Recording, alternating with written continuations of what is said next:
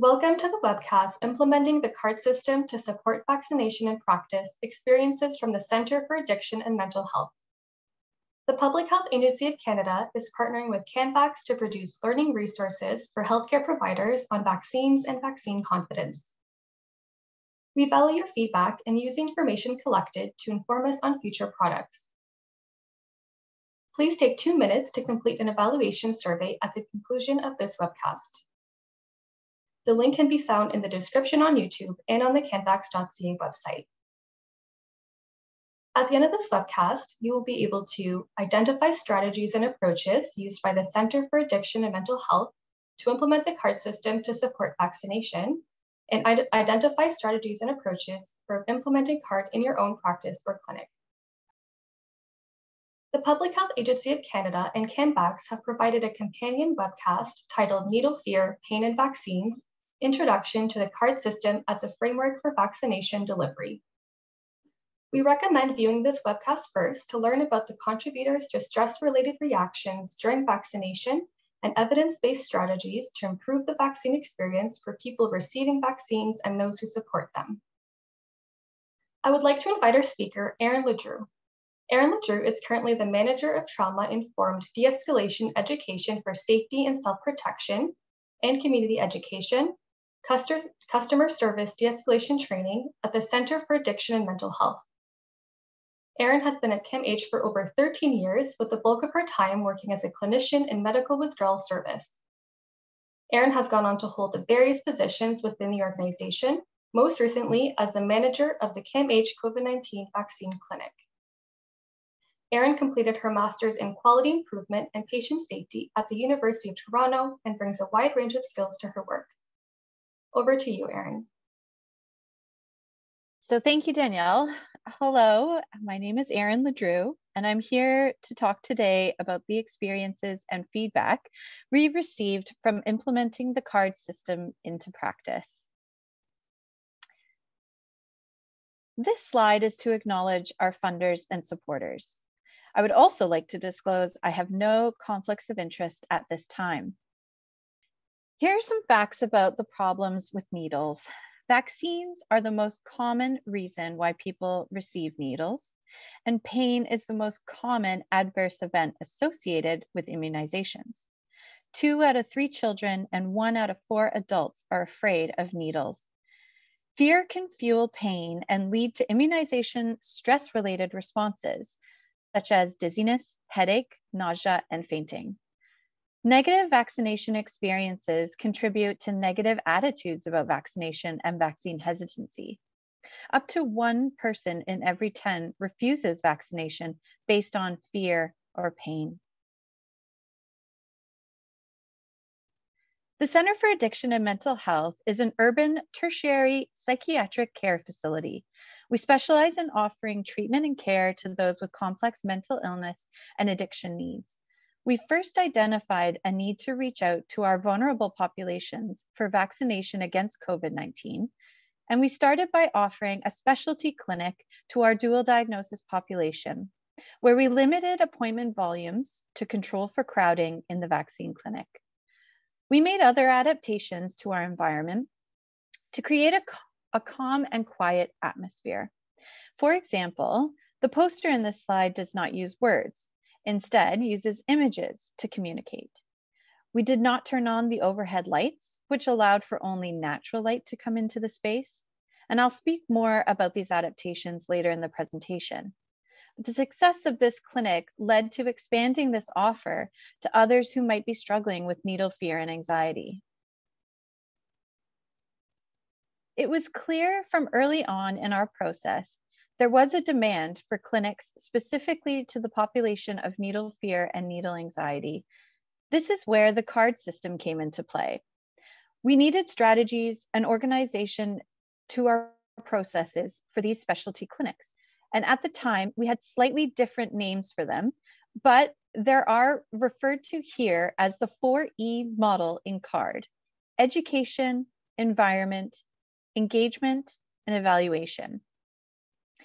As the manager of the vaccine clinic, my priority was ensuring we had a clear process for each of these strategies. For example, education largely took place before vaccination day. We worked to establish a process of disseminating card information in advance of the appointment. It included emailed information about card in advance of scheduling the appointment for review and considerations while booking at the CAMH vaccination clinic. Other examples included the adaptations we could make to the physical environment, such as the ones I mentioned earlier, turning down overhead lights, limiting the volume of appointments and staff in the clinics, removing visual triggers wherever possible. This could have been a sharps container, preloaded needles in opaque bins with paper covering the opening. Engagement was another category we used the card strategies, such as assigning a member of the clinic team to greet clients with a friendly demeanor and a smile. This staff member often received a briefing at Team Huddle about the scheduled appointments for that day, as well as any printed material that could be helpful to the patients. They were tasked with assigning clients to a privacy booth and providing the resources they might need during their appointment, specifically to the appointment checklist. They also disseminated feedback surveys to clients, patients, which were used in our evaluation in order to inform adaptations and refinements to our approach.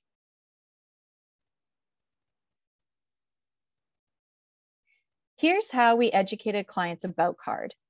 We posted information on our website at the booking page, and it stated we use the CARD system: comfort, ask, relax, and distract. We provide handouts with a checklist of accommodations that we are able to support. And we can give you options such as offering you a privacy booth, a stretcher to lay down, juice, longer appointment time slots, and a variety of distraction techniques during the appointment. You are welcome to bring a support person to your appointment. In addition to this, the message goes on to say, there are also doctors in the clinic that you can speak with regarding any questions you may have about the vaccine. Please keep in mind we do not provide or prescribe any medication in our clinic. There are reserved appointment slots for those with needle phobia. Please note that we have a 20-minute window for appointments.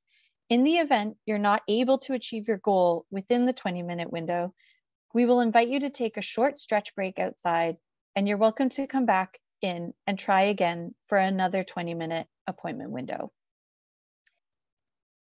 This slide provides examples of material we provided in the clinic on the vaccination day.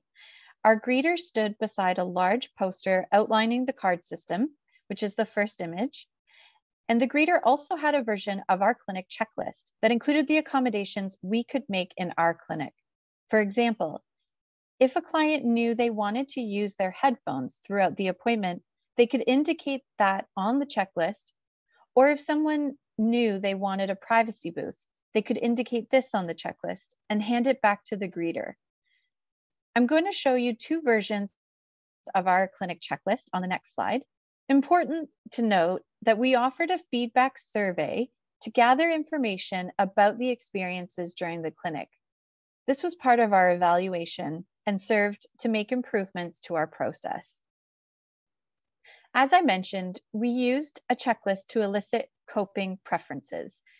This slide demonstrates the different versions of the checklist we used. The main highlight and rationale for sharing these is to demonstrate the ways that you can adapt card material to suit your needs in your clinic.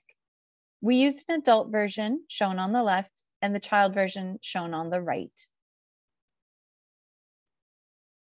There were a lot of valuable lessons learned from implementing CARD at the CAMH COVID vaccine clinic that can be helpful for others looking to embark on a similar approach.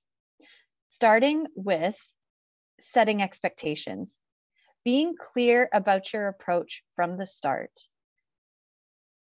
Checklists and surveys, creating the checklists for clients to identify their needs, preferences, and accommodations within the limits you can offer was hugely beneficial.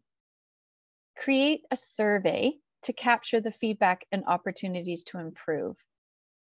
Appointment timeframe. Be realistic on what you can offer and provide details in advance. For example, increasing the appointment window to 15 minutes or 20 minutes where possible to reduce time pressures for the vaccinator and the client.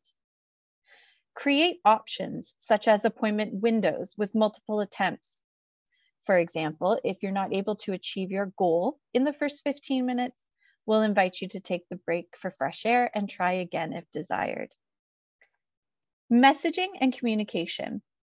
Leverage existing avenues for communication, public affairs departments, newsletters, websites, flyers, and posters, and email material in advance. Data. Make an effort to collect data wherever possible and consent is provided. I will share more of our outcome data in a slide following images of our clinic setup. This is a wide-angle view of the clinic floor at CAMH. Natural light and clean space with limited visual triggers. Here you can see an example of our privacy booths with kid-friendly images, gym mats stacked for laying down, a table with cleaning supplies, and chairs for the support person.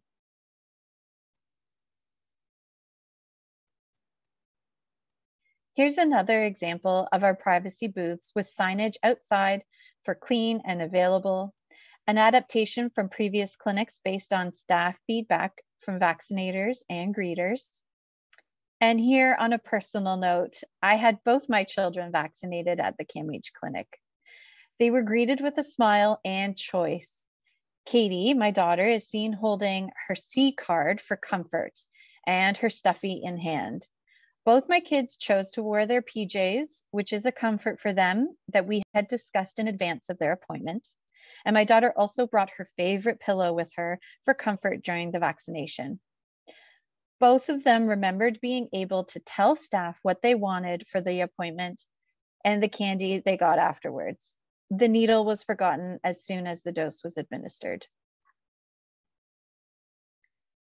The outcome data from feedback surveys filled out included almost 2/3 of individuals had reviewed card information ahead of time, and almost 3/4 of individuals said card positively influenced their decision to be vaccinated at our clinic to a moderate or great extent.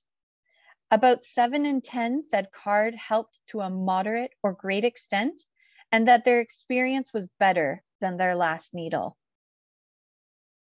Finally, and also importantly, almost all stated they would come back to CAMH to get other vaccines. This finding, in addition to the anecdotal feedback we received, has led CAMH to explore the proposal for a permanent needle phobia clinic. The submission of this proposal is set for the fall, and we are hopeful with the support of our CAMH community and partnerships, we will be able to establish a permanent service for individuals with needle fear and anxiety. Here is some of the qualitative feedback about CARD from parents, clients, and staff. Take a moment and read these. They're very powerful. We found at CAMH that CARD improved all of these domains.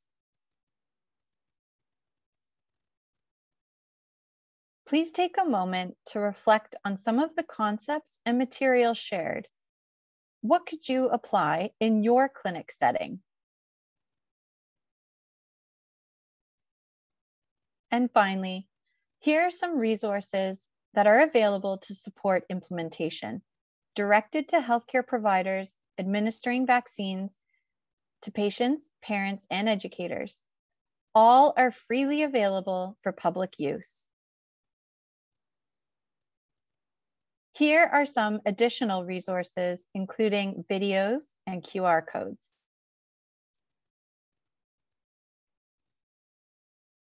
Thank you, Erin. This concludes our video on implementing the CARD system to support vaccination in practice, experiences from the Center for Addiction and Mental Health. A copy of this presentation will be made available on the CAMH website with clickable hyperlinks, including the references used. Thank you, Erin Ledrew, for sharing your experience, and to the collaborators who worked on this presentation.